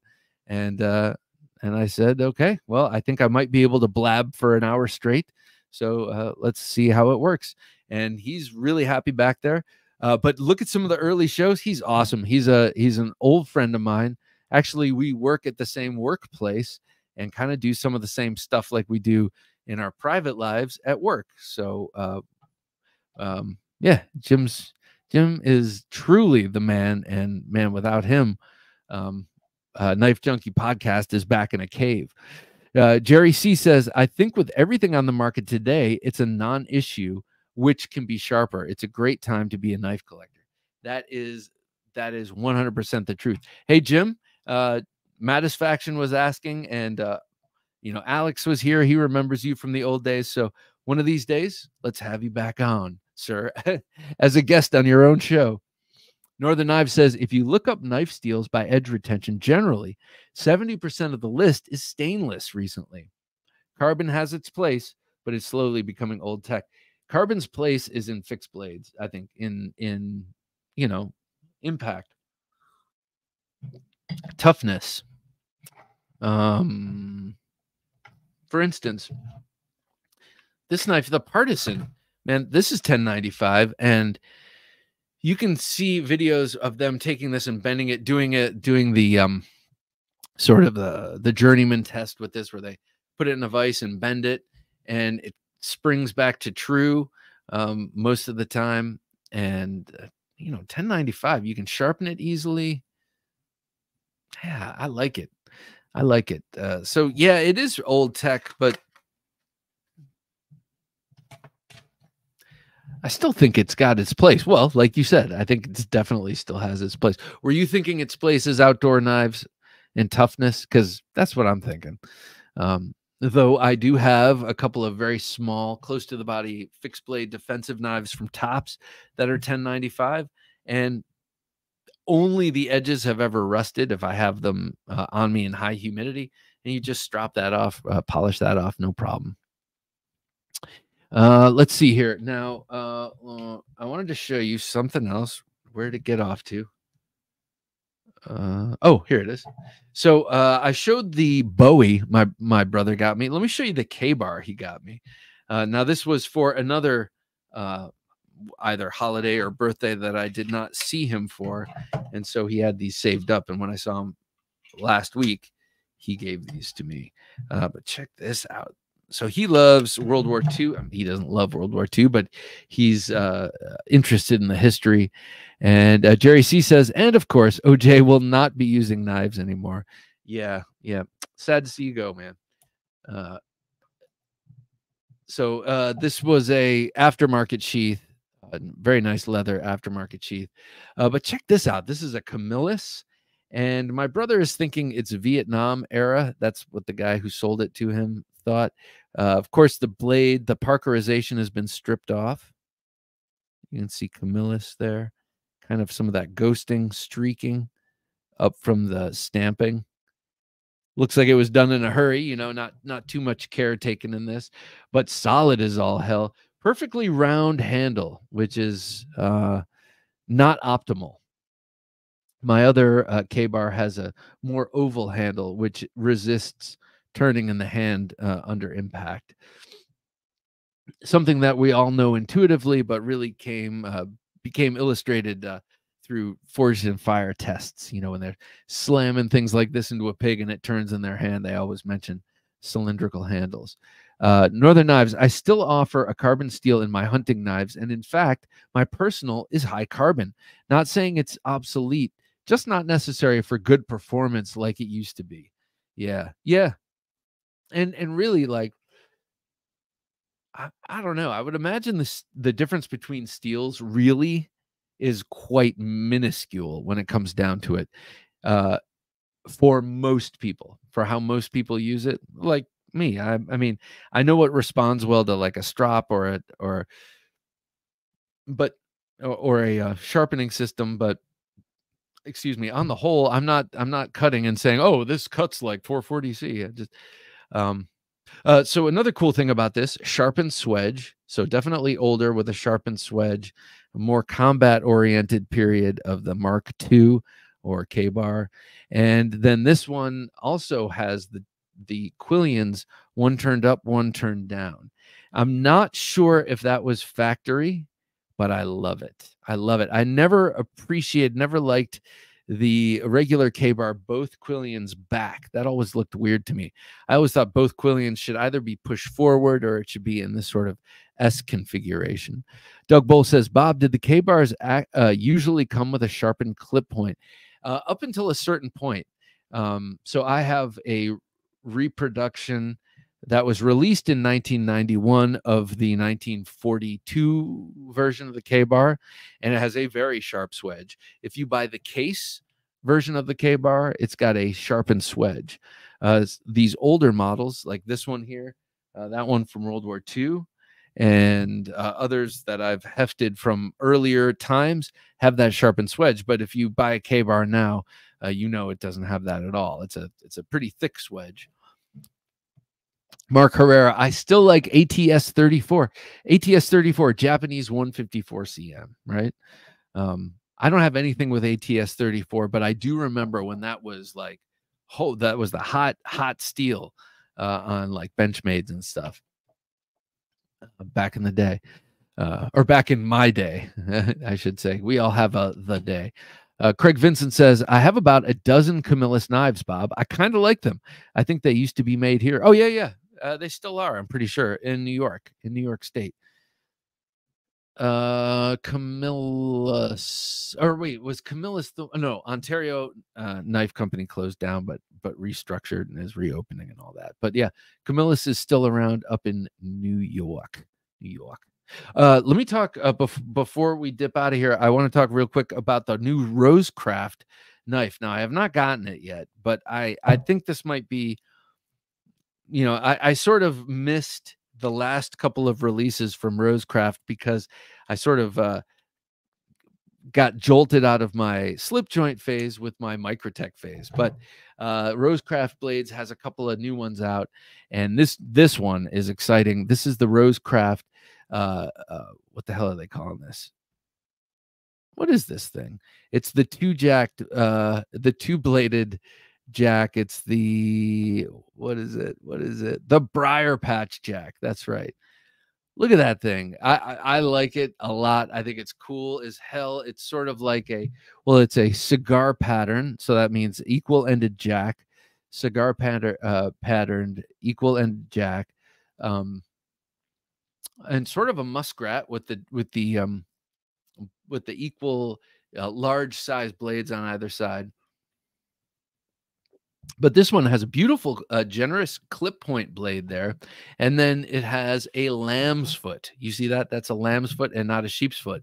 What's the difference, you say, Bob? Well, I think a lamb's foot, uh, if you follow the spine to where it takes a turn down towards the tip, if that turn is a hard angle and the blade from the ricasso to that hard angle is tapered and becomes smaller and then does that drop down, are you following me?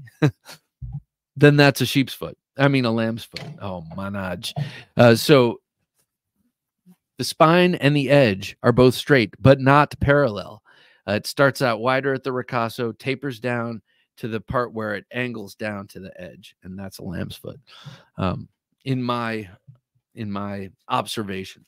So I think this is very cool because we meaning me, the royal we, love the clip points that Rosecraft has been putting out. Every one of them inspired and oftentimes inspired by historical Sheffield folders. But this one has a great clip point on it and a great straight-edged working blade, in this case a lamb's foot. So I'm really psyched about that. Gorgeous gray bone there, and that rosebud shield, all nice and smooth. At least the specimens by all our trusted slip joint voices. So excited about this one. What about you guys? Interested in a double-bladed Rosecraft? I mean, because up until now, all Rosecrafts have been single-bladed, and I know people love their single-bladed slip joints. They're not only easier to carry, but you get the full use.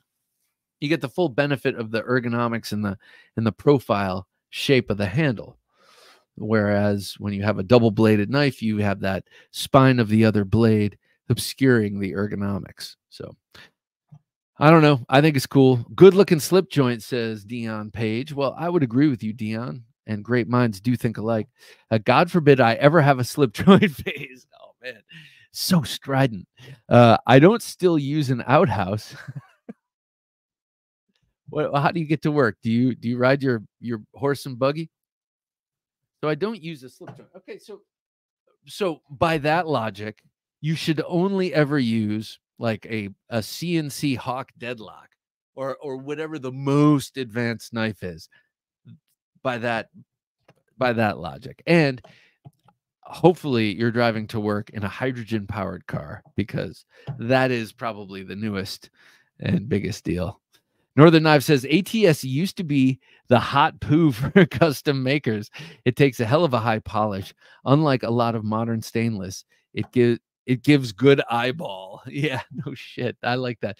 Well, that's funny because analogous is 154, and that's still a favorite among knife makers. I love 154. It's a great steel, but I guess I'm not hardcore. Because I like 154. Split and Slices says the briar patch is cool for the two large blades, but the NoVA-2 is a classic and classy with its swedge spear. Oh, right. And brown micarta, not purple. Oh, come on. Look at this. Look, and with the purple, point taken, by the way. But with the purple, it's cognitive dissonance. People see the purple and they're like, I don't know, should I be menaced or should I take this guy seriously or not? I mean, he's got a purple knife. Does he think he's Prince? And while they're thinking all these things, I'm winning. So purple. Don't forget the power of purple. Yeah. Okay. So, thank you for checking this out. I'm going to sheathe this sucker up before it stabs me in the forearm. But did I mention that it's really nicely hollow ground? Let me show you that before I put her away. Really nicely hollow ground there. Comes to a nice thin edge. As a matter of fact, Matt was saying, "Oh, I might have to do it on a bigger contact wheel so it's less concave." And I said, "You will do nothing of the sort, sir." And so it will be nice and slicey and thin. And that tip is wicked and nasty. So I bestn't ever like unsheath it over concrete.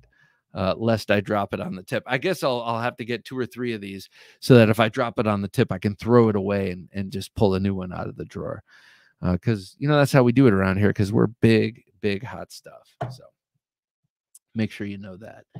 All right, and then I will show you this real quick again, just in case you're interested. I do believe he's going to have 25 of these. Matt will have 25 of these at Blade Show at his table, he said. So he better get making. He better get making, boy. These things are so cool. I want this one. I hope he offers it to me for a reasonable price because I'll take it.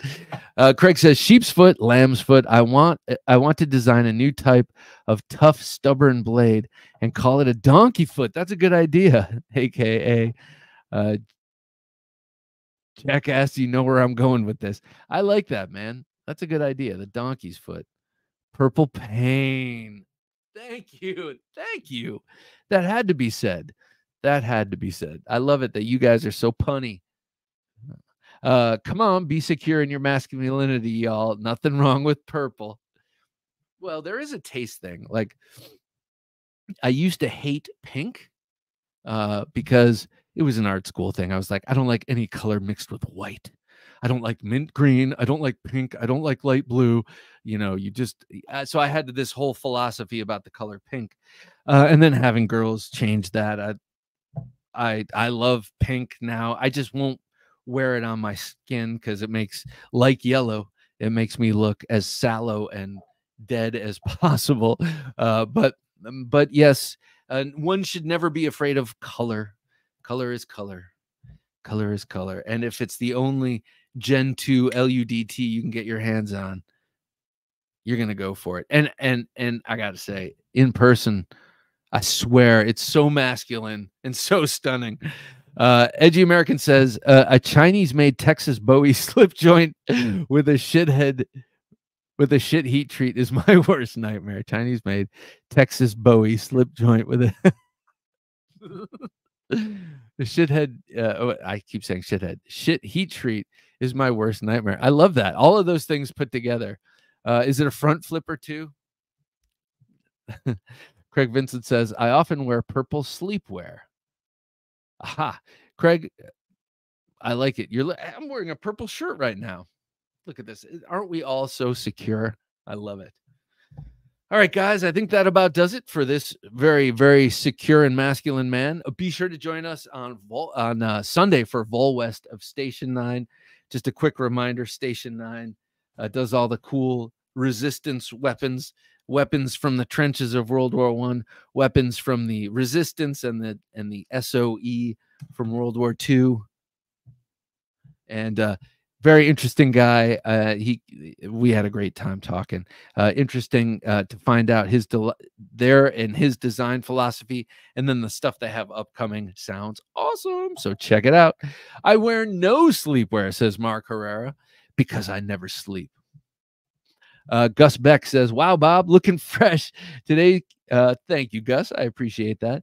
Today, I carried the Hinderer Fire Tack Recurve. I like that knife. That knife took some time to grow on me, I got to say. The SOG Power Access Multi-Tool and the all-black Kershaw Blur with serrations. Today, I got a Morris friction folder. Nice. Congratulations. And on the Kershaw, that's funny. Therapeutic Edge showed his Blur today, and someone else showed a Blur, and I was like, why have I never gotten a Blur? Later, junkies. Jim, Bob, have a good week. Have an awesome week, Mike. Great to have you here. Blade Ogre says, thanks again for this awesome show, Bob and Jim. Thank you, Chris, for the kind words. Night all, and have a great weekend. You too, Blade Ogre. Mattisfaction, good night, everyone. Good night to you, sir. Can't wait to be talking to you very soon. Split and Slices says, anybody know what color one's leg turns when they're hit by a 60-mile-an-hour fastball?